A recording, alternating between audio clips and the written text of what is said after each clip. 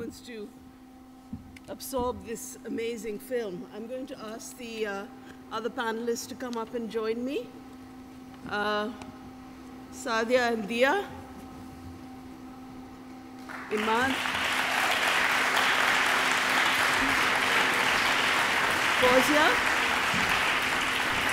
Zehra,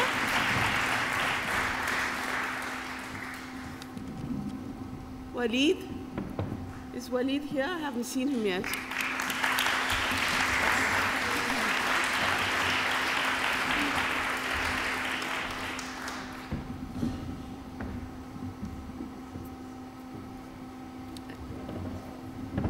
I know Zehra arrived, so is she in the room?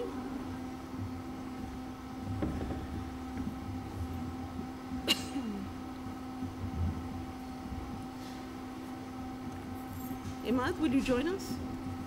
I don't think there's a chair for Imad. No. Can we bring one? Yes, please. While Zehra's coming up,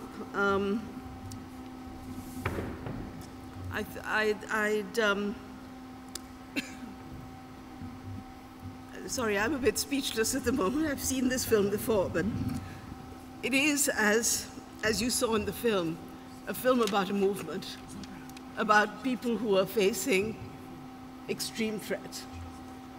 And we have here on this panel Deeyah Khan, the filmmaker, and a number of people who are in the film and also people who are facing those threats, the same threats, who are part of this growing movement to publicly declare their atheism and come out as ex-Muslims. But I think there's one thing that we need to take away with us. A lot of the discussion around Islam assumes that it has stayed the same since the 7th century. And the fact is that I believe what we're saying, I'm going to ask the speakers if they believe this to be true, is that along with growing fundamentalism and this movement as a reaction to it, we find that the spaces, that the social spaces that might have been available for perhaps private free thinking or atheism, or even sometimes public atheism, we haven't been joined by Zehra, have we? I hope she will join us because she's from Turkey, and Turkey is a place that has an officially established atheist association. It's long a secular state. We have two speakers, Fawzia from Pakistan, Sadia of Pakistani heritage. We have Waleed from Palestine. We have Imad from Morocco. So we have people who come from states where atheism is legal, and we have people who come from states where apostasy is a crime threatened by death. Welcome, Zehra. Is there a chair for Zehra? One of our speakers, as Mariam explained this morning, couldn't come. He was stopped by security in Egypt, and he was the first declared atheist in Egypt. So I'm going to kick off by actually, I know you will have a lot of questions and we'll make time for them. I'm just going to get out my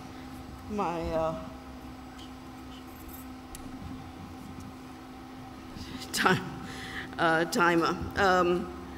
But I think what I'm going to do is ask Deeyah as the filmmaker, and then later Sadia and Fawzia also. When I didn't realize until I saw it again that Fawzia is actually in the film, and Imad, to talk briefly about their experience of what happened in the aftermath of the film. Deeyah, if you'd kick that off, please. Well, so I was very aware of Maryam Namazi's work for many years and wanted to do something around her activism. And the more I started looking into this topic of ex-Muslims, I was absolutely stunned by the fact that not only, well, I've always been told about the amount of people that are converting to Islam, or reverting, or whatever the accurate term is. But what I found that really surprised me in the process of making this film was realizing that there are millions of people that are actually leaving the faith, and I didn't realize that. And so I wanted to find out what that actually means in the personal lives of people. And the process of making the film was very, very difficult emotionally, coming across so many incredibly hurt people, so many people who were suffering and having to suffer in complete silence if it wasn't for people like Miriam's group, and a very few other small groups around the world, like Fawzia's work as well in Pakistan and people in other countries. So the reaction to the film, which is what your question actually is, the reaction on my end of it has actually been surprisingly positive, to be honest. I have received countless emails from particularly young Muslims in this country who were not aware that this population even existed. And the fact that they're being treated in the way that they're treated, I guess, was a big surprise to a lot of young people growing up here. I'm trying to think. Some of the negative responses somebody said earlier, was some of the Twitter reactions were sort of awful, but that's to be expected, I suppose. And then in the aftermath of the film, I found out that before it had come out, there were active WhatsApp and email campaigns against the film before it came out, warning people not to watch it. And apparently one of the messages was to parents, saying that if you have children or young people around you who might be vulnerable and who might be doubting or not be very secure in their faith, please ensure that they do not watch this film. So I thought that's just such a bizarre campaign to be going around. But so that was one of the responses on the negative end of the spectrum. Thank you, Deeyah. Sadia, you featured in the film talking very movingly about your brother, and you're active on issues around honor-based violence, forced marriage, FGM, and so on. How did you handle it, going so public? It did make me feel quite vulnerable, and I felt quite naked in a way, because it is a very personal thing to tell people. It's a very British concept. You don't talk about politics or religion in polite company, and that's all I have to talk about, because that is me. But it did make me feel very vulnerable, because after leaving my family, I was very, very private about my lifestyle, and all of a sudden it was going to be in the public domain. And I was always very careful about what reactions my actions would have, as a lot of brown women are expected to do. So yeah, it did make me feel quite vulnerable. But it hasn't shut you up. You've gone on being active. Yeah, absolutely, because it's necessary, and something that I learned through Miriam and Deeyah and the amazing women that have been involved in this kind of work for forever is that if you have a position of privilege, and I'm not talking about financial privilege, but I mean that you are safe, which I am. I've spent a long time making sure that my home is secure, my life is secure. So now I am in a safe position. I feel like it's my responsibility to speak for those that aren't safe, that are still shackled by their families, their societal expectations, which I am now free of, but I understand. So it's very much something that I feel like I have to do. Do you want to talk about some of your public activism since the film?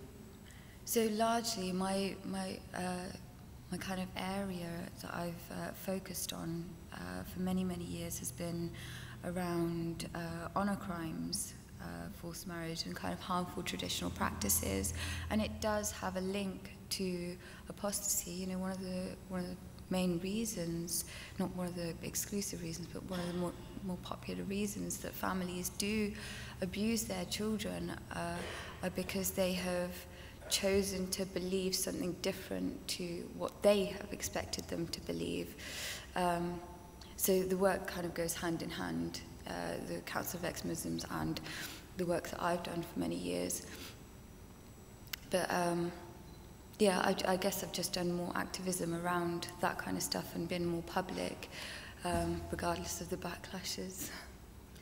Now, and you're continuing to do work as a spokesperson for the Council of Ex-Muslims as well. Now, Imad is active here in Britain as well, and you saw him briefly in the film, actually doing, as a volunteer, doing rescue work. And people who've worked on violence against women and LGBT issues and so on know that this is core work of movements which you know, have to support people who are not only facing violence from the state, but facing violence within their families. But Imad, I don't think was really introduced for his activism before the Council of Ex-Muslims, that you were the first declared atheist, setting up an atheist organization in Morocco. Yeah. Is that right? Can you tell us a little bit about that and your work there? Yeah, I founded the Council of Ex-Muslims of Morocco in 2013, and it was the first openly non-religious organization in a country where Islam is a state religion. The council was basically just, you know, a scream of a lot of people, you know, a lot of non-religious people in Morocco that we exist, because the Islamist narrative in Islamic countries is always those people don't exist. Where are they?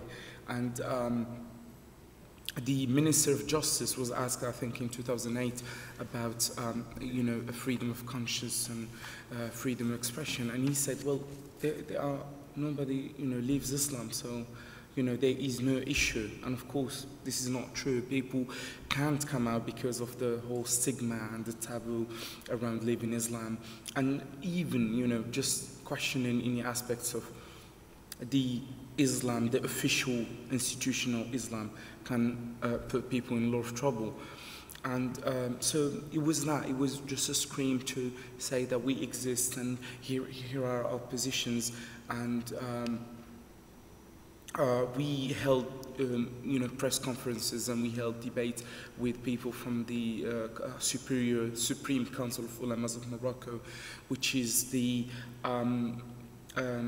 official fatwa body that is supposed to tell Moroccans what Islam is and what they should do and what they should not do. And they called us, they said that we should go to a psychiatrist hospital and we're sick, etc. 3 weeks after we founded the Council of Ex-Muslims of Morocco, this Supreme Council of Ulamas issued a fatwa saying that people who leave Islam should be killed. And in their definition, an apostate is not someone who is a Muslim and chooses to leave Islam, but anyone who was born from a Muslim father. So that was even, you know, that was their definition, and it caused a lot of uproar. And of course, the Supreme Council of Ulamas is headed by the King, Mohamed VI, and he has in its ranks the Minister of Religious Affairs, etc., etc. I think that it's good and bad. In one sense, he made, I think, a lot of people in Morocco and in North Africa in general, there's more awareness about people who are not, you know, who leave Islam, and this is something that is becoming quite, a lot of people talk about it. And every Ramadan, people know that there are people who's gonna, like, they're gonna come out in public and eat in public, even if they're gonna be in prison, etc. But on another hand, because of the media didn't cover it as much, and there are harsher and harsher sentences for people who do acts against Islam. In July 2015, the two houses of parliament in Morocco have passed a law that eating in public in Ramadan for the sake of promotion on internet and all that, is now punishable up to 5 years in prison, which was before just from 3 months to 1 year. Now it is more. Any publication that defame, insults Islam or questions Islam, the word is mujadala, is questioning, not even insulting, just questioning Islam, questioning monarchy, questioning the Western Sahara issue, is punishable up to 10 years in prison on the internet. A post of Facebook post can take. And Morocco is often seen as a moderate Muslim country whose laws we should adopt in terms of family law and so on. So I think it's very significant to look at the restrictions on people in Morocco. Fawzia, you actually founded an atheist and association in Pakistan where apostasy is punishable by death and blasphemy is punishable by death. Yes, I founded it in 2012, and the name of the organization is Atheist and Agnostic Alliance Pakistan. Yes, it's really a crime in Pakistan. You cannot ask questions over religion in Pakistan. It's like while you have 98% population that is Muslim in Pakistan and rest of minorities, and even we are not in the minorities. No one is ready to accept atheist or agnostic people. They are even minorities. So it was really needed in Pakistan. No one was there to help people. When I remember when I changed my mind and I started reading about religion and especially Quran, so it was really difficult for me to ask questions. I even didn't know where I should go and where to whom I should ask the questions, because it is never allowed to raise questions over religion. So that's why me and my husband, we thought we must start an organization that can help people.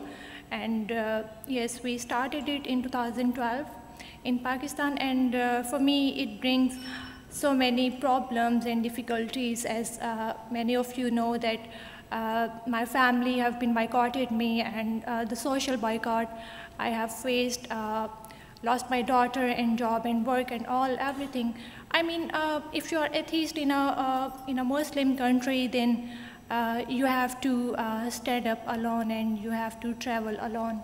So this is what I faced in Pakistan, yes, after starting this organization. But yes, we have done, and we did it. Because if everyone will be silent, then how people can know that we really exist? So our existence, to tell the people that yes, we exist, and it is really important to tell the world that yes, we are here. And it's not like that many people still think in Pakistan, what is atheism? What is agnostic? What does it mean? And people really still, people don't know about it, because you have no concept in Pakistan. It is such a one-way road, 98% population that is Muslim, and you have only Muslims. When you are born, there is always a tag on you that yes, the parents are Muslim, then you are also Muslim. It is so weird for me. So yes, we started and we help people, but yes, we have lost so many things. I think I suffered a lot because of this, yeah. But you're still going? Oh yes, I have to do it. I have to do it, and I will do it continuously, yeah. It shouldn't be stopped, well, yeah. Waleed, you live in Palestine, or lived in Palestine. Now you have had to leave and go to France. So you lived in a country under occupation, but you were jailed by the Palestinian Authority. Is that correct? Yes. So you have faced many forms of oppression, and I'd just like you to tell the audience something about your experience of coming out as an ex-Muslim and then being jailed for it. My story started in 2010. Before I had a blog.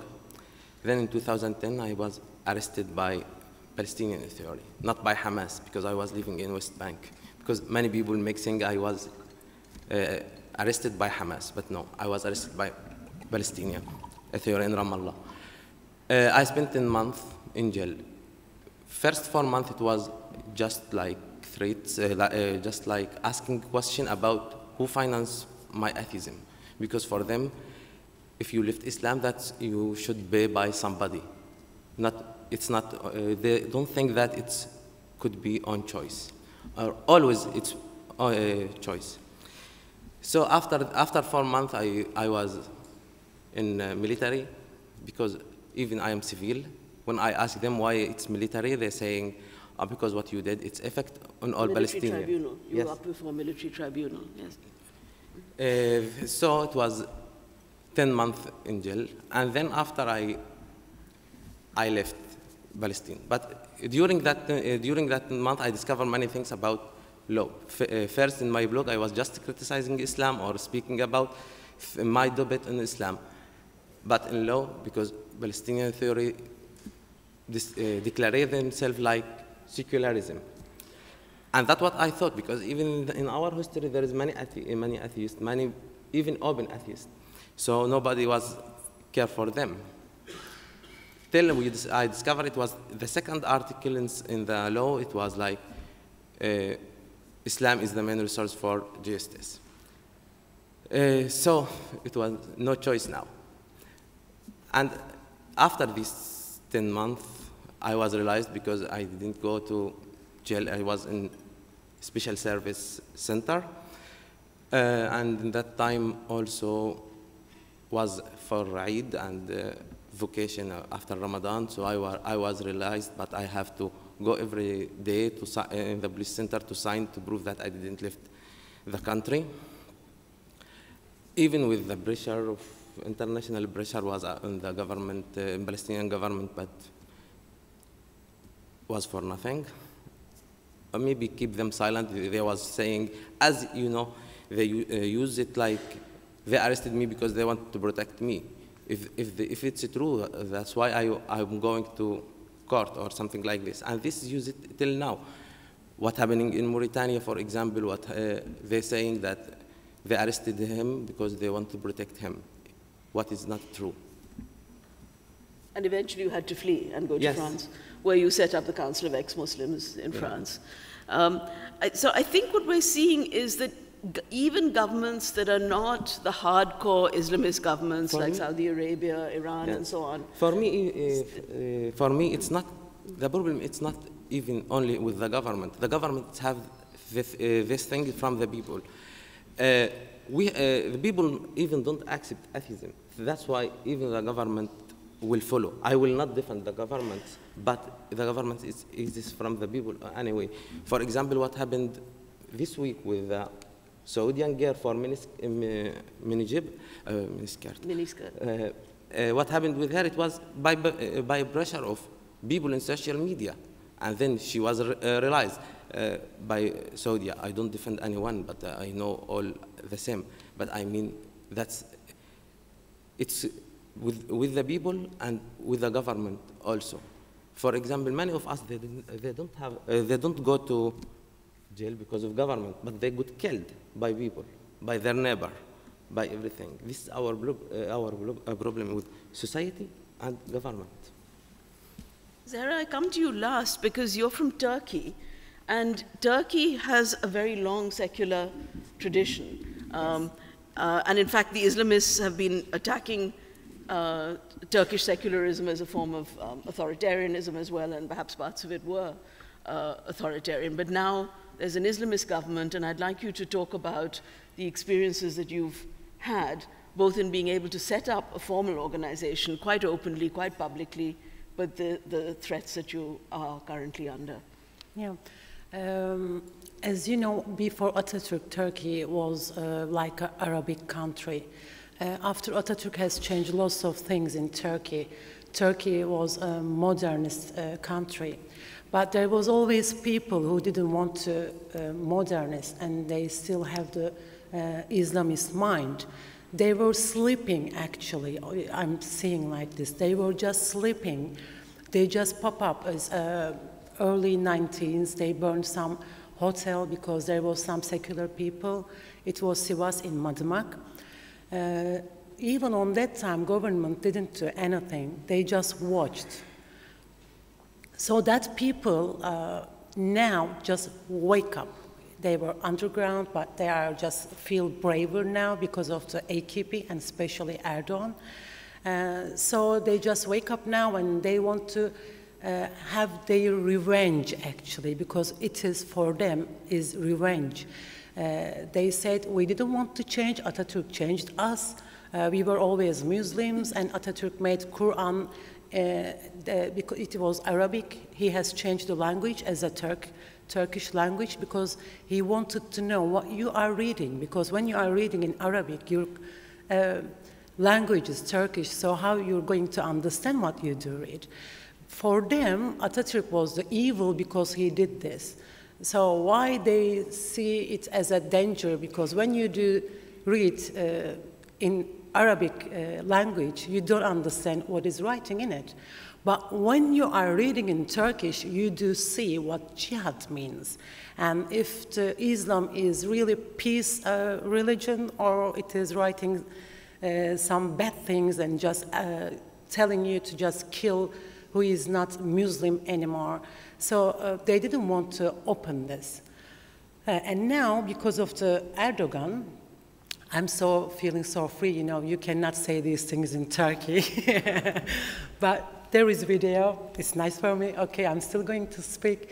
Erdogan and the new government is talking about, because of the laicity, people are not living their religion freely. Because, of course, you cannot live your religion freely, because laicity tells you you cannot cut someone else's head because he or she is not Muslim. So if they want to live their religion freely, I guess it's democracy and laicity is better, so we will still have our head on our body. And even in the school now, they said Darwinism shouldn't be in the book because children are so small and they have not enough philosophy and mind to understand that theory. But they are teaching the jihad lesson because they have enough philosophy and enough mind to understand what jihad is. Jihad is fighting for Islam. So they want to teach the children why and how to kill the people, and it is normal for the children, but learning the Darwinist things is dangerous for them. And when you are at the bus now, if you are wearing your short or your little skirt, they are kicking the woman's face, and they are going to the police station, and they said, I didn't like the way she was wearing because it is against Islam. And because of the government gave this courage to them, there is lots of people are now doing it because they are going to police station and they just let them free. Because that's slowly, they want to change your wearing. They are talking about, as a woman, you shouldn't put red rouge because, I'm sorry for my language, it is, you will look like a slut. And when you are wearing the high shoes, the noise of the shoes is bad because men wants to do sex with you.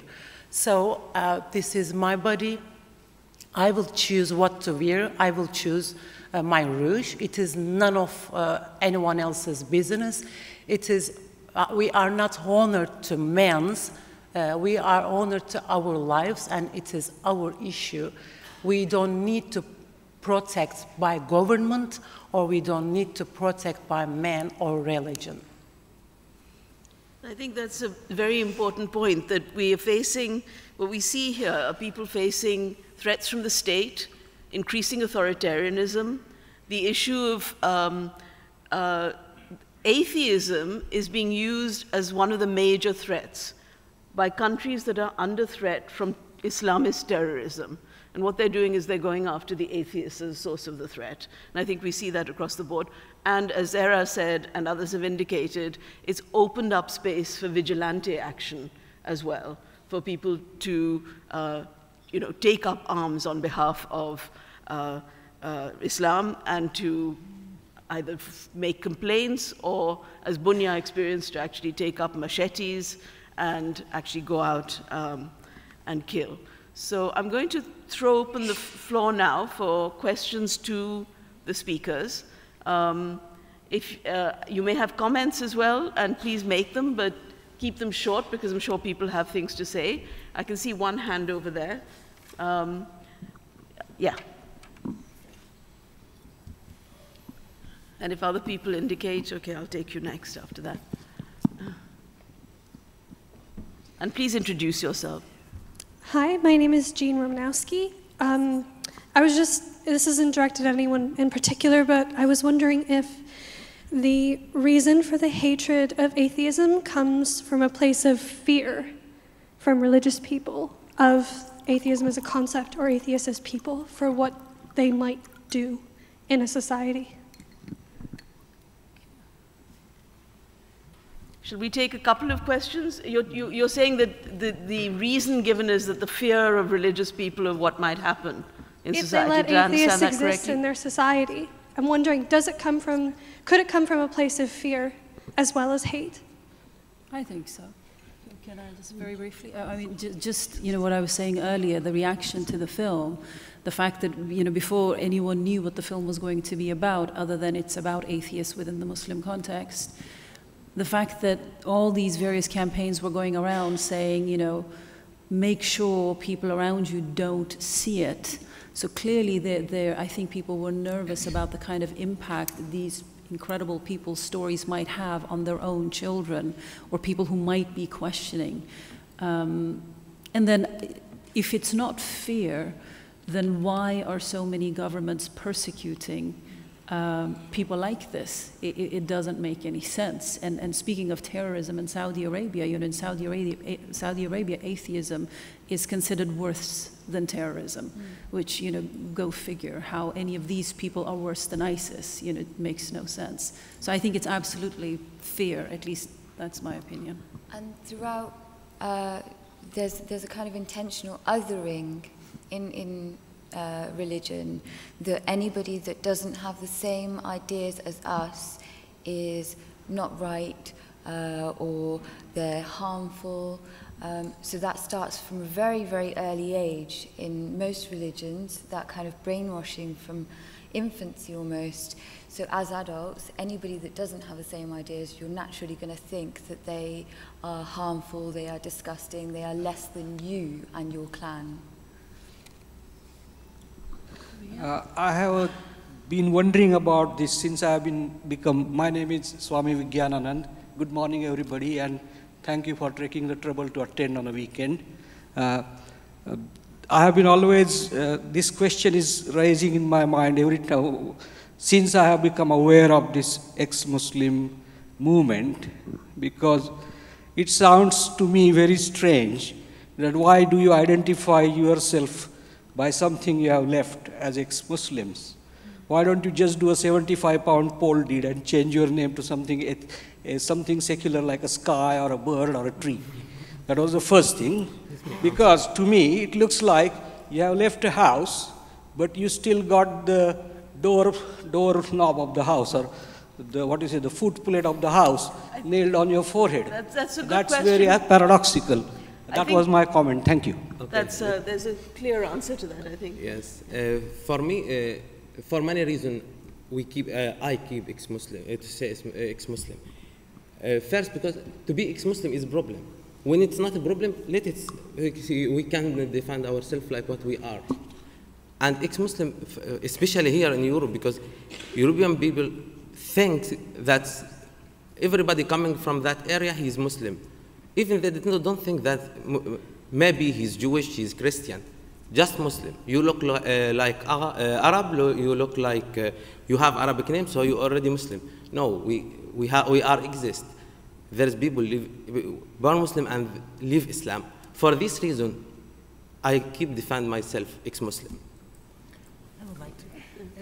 Actually, as you all can see, we didn't choose to be a Muslim. Because of the country that we were born and because of our family, they choose our religion. If they didn't put any religion to me, I would be atheist just naturally.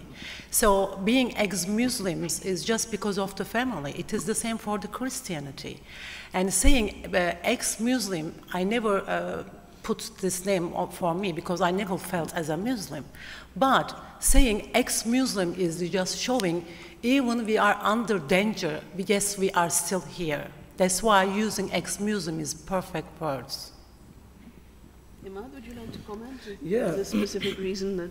Well, I think we didn't really choose the ex-Muslim term. You know, when you go to Islam, from the very beginning, there are, you know, hundreds and hundreds of books all around the sin of leaving Islam and how bad it is and what should we do to apostates. Should we just jail them for life? Should we cut, you know, their limbs, or should we, you know, throw them from high building, etc.? And I think is the Islamic theology that created the apostate term, and you know they've, you know, kind of created all this problem that we face today. People have been killed, as you know, since Islam started. People have always been killed for leaving Islam. People have been skinned alive, or you know, jailed until they died, or all that. So I think we might have left the house, but you know, for a lot of people, it hasn't been without damages. It hasn't been, you know, people have paid, you know, a high cost, and many people have paid their lives for leaving Islam. So I think in this atmosphere, I think it's very important to stress that we are from a Muslim background, and we left, and there are people who are leaving, because I think there are so many people who doesn't know about this movement, doesn't know that you can leave Islam. When I was a kid and I was in a Quranic school, I never knew I could leave Islam. And I think a lot of people don't know that they can leave Islam. And when I spoke to a lot of people on the internet, on real life, and I tell them, well, actually, I've left Islam, it's like a revelation for them. Oh, can I? Because I don't like it that much, but I didn't know you can leave. And this is, it takes us back to the other question where a lot of sectors in the Muslim communities in Islamic countries have convinced people that Islam is at risk, and that there is some sort of hierarchy that pious Muslims, practicing Muslims, even here in the UK, you know, have some sort of higher status than people who are not practicing, or people who are just Muslim, you know, by just birth, etc., etc. So whenever we have someone on the TV, actually, oh, he's a practicing Muslim, or she is a practicing Muslim, so maybe she's, you know, has, you know, more credibility to speak than someone who's not. And I think this is what we're finding. All people from Muslim background have things to say, and they can criticize, and they can speak about, you know, Islam and the human rights abuses in Islamic countries. And that there are apostasy laws and blasphemy laws that are there. So it makes visible that people are not just atheists from any background, but actually that they are standing there, as Imad said. Yes. Hello, everyone. My name's Darren Southcott. I believe one poll from Saudi Arabia showed that as many as 20% of people were irreligious, which was very surprising to me. We often talk about the different approaches towards Islam, reform or non-belief. So I wondered if the panel could speak about how big is the community of non-believers in Muslim countries. We don't have any visibility, but amongst from your experience, how big is that community, and is that the best prospect to challenge Islamism in the future, like decades into the future? If that community can grow, do you believe that's a better prospect than seeking to reform fundamentalist Islam? Well, may I use my position as a chair to just make a comment that I think fundamentalist Islam, as all fundamentalist religions, has to be opposed, and individuals may reform, but the movement, you know, we don't talk about reforming Nazism. So I'd say Hindu fundamentalism, Christian fundamentalism, Muslim fundamentalism, we oppose those. but we create the space. And I think your question is a very valid one. I mean, how do you feel about Pakistan and the space for... Yeah, thank you. When I see religions, wherever, doesn't matter, it's in Pakistan or it's in UK or wherever in the world.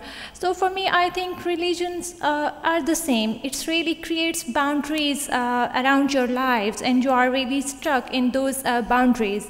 And human being, I mean, you cannot get that much space that is really needed in your life, so you cannot fulfill with those life strategies, and you cannot spend your life as you really want. So for me, I think if I see religions in the world like Islam or Christianity, Hinduism, yes, so for me it's really same. So if we talk about the reform, so for me it's not a problem. I mean, anyone can spend their life, or they can choose religion whatever they want. They can be Muslim if they want, they can be Christian if they want. So what we talk while we come in atheism or in agnosticism, then our point is to live your life as you want, choose your ways as you want. So this is the really freedom we are talking about. We are not really criticizing only a specific religion. No, it's not like this. And in Pakistan, I am I have told you already that in Pakistan we have also minorities. We have Christians and Hindus, but yes, believe me, they are not even safe in Pakistan. They face discrimination by Muslims. And that is true. And being an atheist, I must say that they are also people. This is their life. This is their religion. Let them choose what they want. Let them do what they want. Let them practice their religion in the way they want. So why we are just pushing them, and why we are just putting pressure on them, just come to Islam? Why? This is not our business. I mean, really seriously, we are living in 21st century. And it's not our concern to put pressure on the people that yes, come to the... I mean, if you think in the way that Muslims are the best in the world, Islam is really a peaceful religion, why don't you think that the other people, they are also thinking in this way? Still, Christianity, if I talk about Christianity, Christians really think that we are best, our religion is best. Then how you can really put them, putting pressure on them? Oh no, come on, this is Islam, and we are opening our arms for yourself. No, for me, religion, it is only a one-sided road. If I talk about Islam, it is really a one-sided road. You can only come there, join them. And if you talk about leaving Islam, then seriously, I'm telling you, you will be in trouble. I have faced it. There are many, many people in Pakistan, they are still facing it. You are born Muslim, that's not your fault, I mean, because you are, your parents, if your parents are Muslims, your parents were Christians, your parents were Hindus, you will be the same. What is your edge? Nowhere. You have to be that, you have to be Muslim if you are born Muslim. You have to be Christian if you are born as Christian or Muslim. I'd like to ask some of the others to comment as well. Deeyah, you wanted to say something, and Waleed also. Just for the question about reforming Islam, he speak about reforming fundamentalism Islam. Fundamentalism Islam, it's what you mean with fundamentalism? For me, fundamentalism, it's not only the jihadist. Fundamentalism, this Muslim organization who lead by Muslim brother, they are fundamentalism. When they ask about changing the law to be compatible with their own Islamic value, it's fundamentalism. When they ask about hijab, it's fundamentalism. So when we speak about reforming Islam, for me, when using this word, it means that Islam have some wrongs. It's wrong, I mean. And this, what they don't accept. Any Muslim will never accept that Islam has a mistake. So, reforming Islam, it's impossible, especially in this time. Reforming Islam with this power of money, this power of media, this power of even numbers, it's impossible.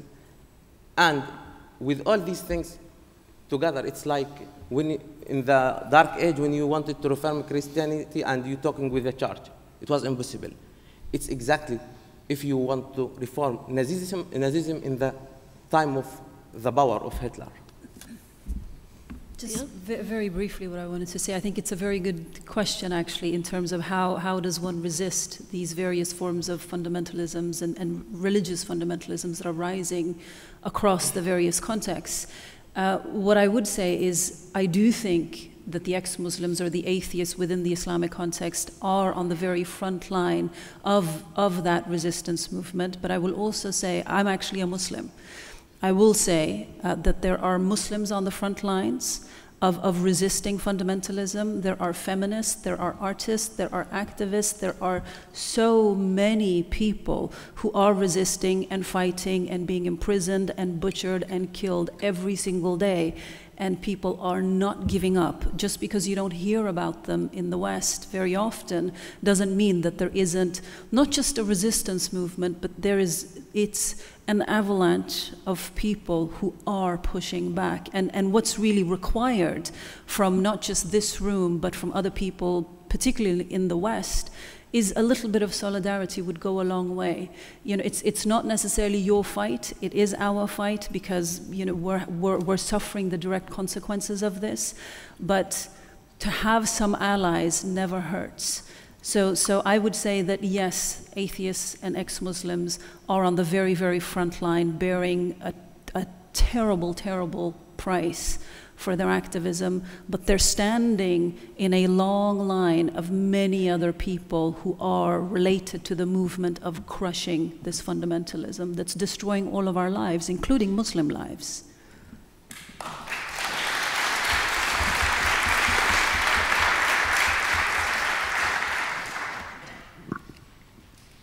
Hi, my name is Jimmy Bangesh and I'm an ex-Muslim also. I just wanted to ask if the panel could touch on, because we made a distinction about the fear of apostates, but I think we haven't really talked about the fear for apostates.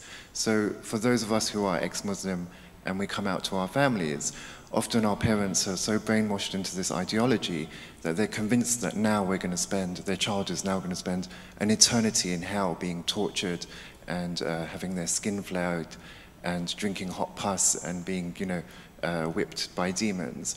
So sometimes that motivation is about being concerned for your child or being concerned for your sibling and not wanting them to enter into this disastrous afterlife. And I think also that mechanism of shunning can sometimes be seen as a mechanism of coercion. So if I disown my child, then it will be so bad for them that they'll come back to Islam and want to spend time with us, and they'll be Muslim again. And that motivation is something I think is important not to forget about, because it's a much more personal experience than one in wider society. And I was just wondering if panel members have experienced that or themselves.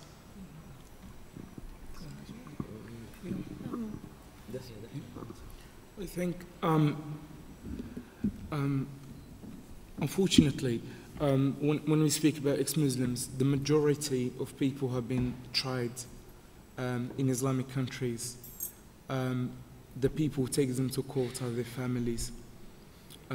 If we speak about, for example, Karim Amir or other, Karim al-Banna and others that have been, arrested,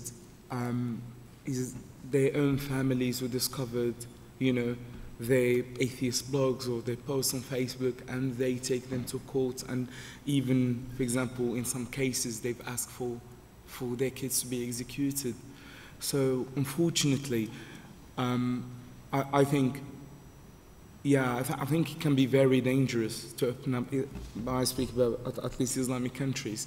It really depends. There's, of course, families that are very supportive of their, kids and all that, and they have a concern. But I think it is a big risk. Last year, for example, in Kuwait, there's been this guy who's been killed by his own brother because he discovered that he was not fasting in Ramadan, and that doesn't come from thin air. Of course, it comes from years and years and years of brainwashing, and that Islam is at risk and everybody needs to adhere to a certain Islam by certain sheikh, certain understanding, and then if they don't, then it's shameful, it's taboo, it's, you know, al-ar, it's like the worst thing that could happen. It's an honor crime, actually. It's kind of an honor crime that, you know, families feel obliged in some sort of way, or think that is Islamically correct, that they should take their kids to a court, they should, you know, kind of, you know, avenge their honor on their kids. So I don't really know what to say about it. I think Zehra might also want to, in just in a moment, so I wanted to ask you, because Turkey has had this long tradition of state-sponsored secularism. That, as you said, they stood aside and watched the Islamists grow, but I mean, there have been generations of Turkish people who've been atheists. So what do you think is happened? I mean, in the case of, you know, the question was about the family and the risks of coming out or being atheist. So how have things changed? Normally, we have lots of friends, atheists, and when I'm talking with them, 3 of them threatened with their family. They said, we're gonna kill you. And they called me and they said to me, can I stay at your house? I was like, yeah, why not? They will kill me too. Come on. And 2 of them has stayed at my house, and we found them a job. We are still seeing each other, but they are living with fear every time. And they are not using any social media. And one of the family even paid the detective to find where he is. And he told me, well, I better to leave your house because, yes, they are going to kill you too. For me, my family didn't tell me that they will kill me because they don't really know what Islam is, lucky me. But my mother told me that she wants to go to the government and she wants to erase my name from the family. I said, why? She said, because you are embarrassing us, being an atheist. I said, okay, who I am. I mean, it's just, I want all the family to know your child can be gay, can be atheist or whatever. This is, he or she is still your child. And I told my mom, if you are thinking like this because of I'm atheist and you don't want me to be your sister, I told her, that means you never been my mother. Because if you are a mother or father, you will just love your child because of the way he or she is. Not because of what they do believe, if they are following you or not. In Turkey is the same. I lost my job 2 years ago because I told my boss that I'm an atheist and I'm working for the Atheist Association in Turkey. She said it's just fine. But that time, Atheist Association has bad treatments from Sharia Association. They told on the video, because of we are atheists, people must make our legs and our hands cross, and they need to cut them because we are atheists. So because of that bad treatment, she's scared, and she said maybe they will do the same things to our company, and she said, I'm sorry, but I have to ask you to leave. Since then, in 2 years, I couldn't find a job because of I'm an atheist. Everybody has scared, and 2 years I lived without a job, and I had to sell my house because of this. That's being atheist in Turkey. So just to pick up on what you said, Jimmy, what you're describing as family claiming that they love you, I would describe as abuse and ultimately control. Very, very abusive. So they don't have to beat the crap out of you or hurt you physically to be abusing you.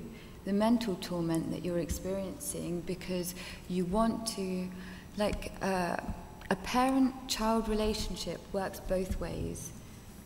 Where parents want to take care and love their kids and provide for their kids, kids also want to love their parents. They want to protect them. They want to make them feel happy.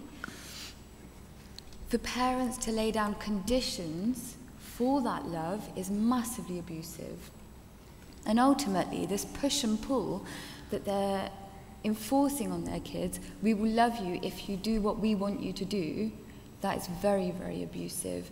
And we see the impact of that in our everyday lives. When we work with ex-Muslims that are experiencing this push and pull from their families, that if you behave this way, we will love you unconditionally, but if you can't do everything we want you to do, we're not going to love you. The everlasting impact of that is so, so damaging, because then those young people grow up thinking, I have to do everything that this person tells me to get their love and affection. So going forward in their everyday relationships, they take that model into everyday relationships and end up falling into abusive relationships, because that's the only model of a relationship that they view is healthy. They're taking into their other relationships. So these parents are creating very, very vulnerable children and sending them off into the world. Go and make your relationships just like this. You've got to do everything that these people ask you to do to get their love and affection. Ultimately, it's abusive. Hello. Yeah. My name is Cemal. I'm from ex-Muslims of Norway. I want to just first say we call ourselves ex-Muslim because we want to point that there is a big problem to be an ex-Muslim today. And we want to normalize the acceptance of to left Islam and criticize Islam. But I think in the Western countries, both left and right political movements slowing down ex-Muslims movement and critics and voices. So my question is, don't you think we have to put to side left and right politics and issues and focusing to critics of Islam to wake another millions and unite? Because there is a lot of ex-Muslims who associating with the right movement or left movements, and so they cannot unite. When I hope one day, or is it not time to unite all of them? My questions. So, what does the panel think about that? To put aside left and right politics. Let's make political out of our beliefs. That's what I always saying. I mean, when we are ex-Muslim, we shouldn't looking for the difference of political views. I will work with somebody who are left, who are right. I don't care. That's what I think personally. I think it depends on what kind of left and right we're talking about. Yeah. Because in recent times, the lines have become blurred. I've spoken to people on the right, which quite scarily, I've agreed with some of the stuff that they're talking about. So it's not as clear-cut as it used to be. But actually, our movement, largely, it is political. It is entirely political. Like secularism used to be the battle of the left, but the left have abandoned us. But then so have the right in many cases, and the right use us as a political weapon. Like we've got these brown people on sides that, agree with our views, so we're going to use them. They don't have the same views as us necessarily. So I think it's about looking beyond just the kind of political parties that we're working with, and identifying what parts of their views are common to our aims, and just looking a bit further. I would say universal human rights could be one basis on which we can do that work. But I think Zehra and Imad want to say something. May I add something as well? In Turkey, there is an atheist association. In Turkish, they call Atheism Derneği. They never involved with any party. They are not saying we are right or we are left. They are just following the laicity. But the thing is, on the right parties are always talking about us like we are terrorists. And even Erdogan said on the TV loads of time, they are atheists, they are terrorists. So if someone is putting with the finger you as a terrorist, people are following him, and who is watching him is seeing you as a terrorist. I would like to really give you an experience, but I will not. I'm just going to tell, if I will just sit there, and if I will stand up, if I will say, I'm an atheist, you will just look at me and you will say, mad woman, why you are screaming? But let's try, if I will stand up there, and if I will say, Allahu Akbar, even if there is any Muslim is here, they will just run away. So I would like to say, we are not a terrorist.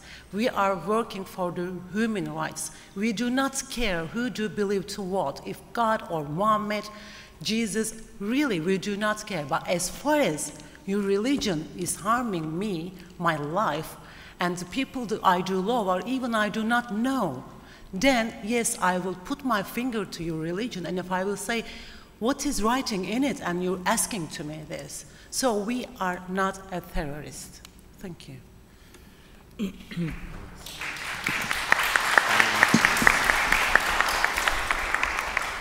Samad, I think I'm going to have to wrap up if we're going to stick to time. So we will have more time for discussions later. We've got a break coming up soon. I just want to end by saying that it's actually forgotten words in the Universal Declaration of Human Rights, when in preparation for this conference, I read them again. I read them many times, but they spoke to me differently this time, because the opening article says, all human beings are equal in dignity and rights, endowed with conscience and reason. The Universal Declaration of Human Rights is a document on which rationalism, atheism, agnosticism, and indeed religious believers can stand. It doesn't say that we have to live within a religion. It says we are endowed with conscience and reason. I just want to leave you with that thought. Thank you. Right, thank you, Gita, Sahgal, for that panel. Opened up a lot of discussion. Thank you, Deeyah Khan, for the film you made. Brilliant, thank you. It's brought actually the whole issue of ex-Muslim freedom of conscience and having the right to think independently to the mainstream. Thank you for that. And thank you for panel for a lovely discussion on the various issues of leaving religion. We're going to have a break, and then we're going to come back in about 25 minutes, if you don't mind. We want to be on time. We have an important panel and discussion on freedom of expression coming up. Thank you.